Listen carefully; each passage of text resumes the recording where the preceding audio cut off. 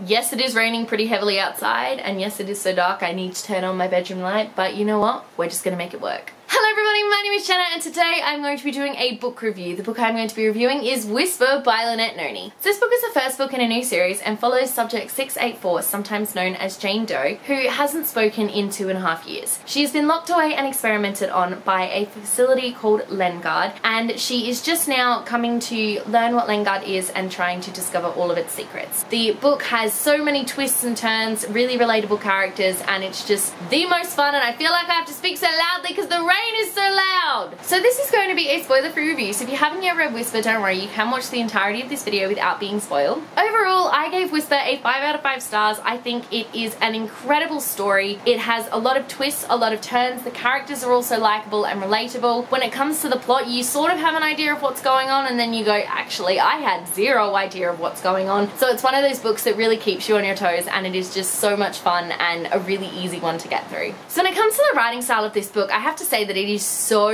different to Lynette's other series, The Majoran Chronicles. Number one, this book is told in first person point of view, which is really good because you need to see a lot of Jane's internal dialogue, because obviously she hasn't spoken in 2.5 years, so somehow we need to get her thoughts across. And it's written so differently, but you can see Lynette in there, and it's still written in such a way that you fly through this book and you don't notice that you're almost finished until you're on chapter 32 or something, and you're like, what is happening? So the writing style is something really casual, really easy, and it's a lot of fun to be able to get through it. The world building is really interesting in this one because obviously we are in this facility that Jane knows literally nothing about, but the world building still happens in such a way that it is very progressive, and you sort of learn a little bit more as you go along, and the way that this world has been built is explained really, really well. You get to see a bit more of the world as the book goes on. I'm trying not to spoil anything because it's one of those books that you say the wrong thing and everything gets spoiled, so I'm not going to say a lot, but I'm just going to say the world building was done really exceptionally well for a book like this. The characters are so much fun! Subject 684 manages to be one of the most likable and relatable characters that I've ever had the pleasure of reading about. Even though she doesn't speak, it's incredible that all of her internal thoughts, I'm just with her, I'm like, yes girl, yes, I'm with ya, I know what you're talking about. So it's just one of those like really weird things that you just wouldn't think would happen and then does. She especially makes me feel really empowered every time I'm reading the book. I think that's one of the main goals of this book, is to make people feel empowered, and Jane definitely does that for me. But also, along with all of her secondary characters that we learn about and we get to meet as the book goes on, each and every one of them are so complex and have these really incredible, intense backgrounds that I just absolutely fell in love with each and every one of them. They were so three-dimensional, and I cannot wait to see what happens to them all in the sequel. This plot has more twists and turns than a corn maze at Halloween. I've used that every time I describe this book, and I really like it. Basically, you are reading this book and you're like, what is happening? And then it just keeps going, and you're like, I think I know what's going on, and then like the book just goes, you know what? No, you have no idea, and they twist it on you, and you're like, ah. The characters are twisted, and just like you have emotional whiplash reading this book because everything is happening so fast. The plot is a really simple one.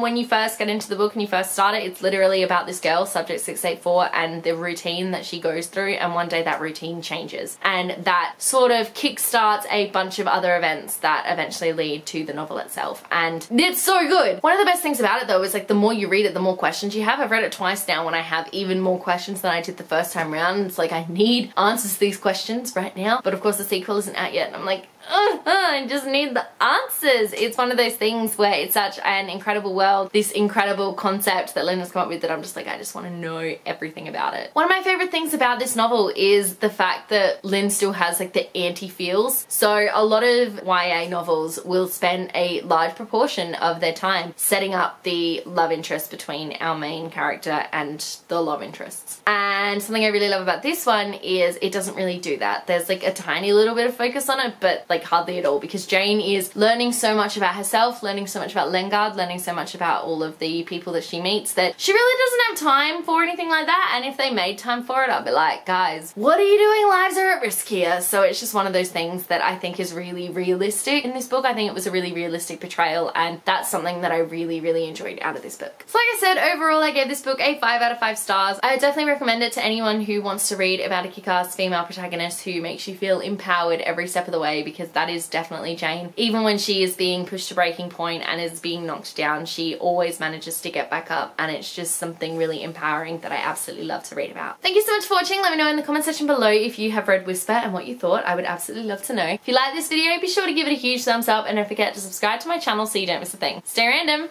Bye.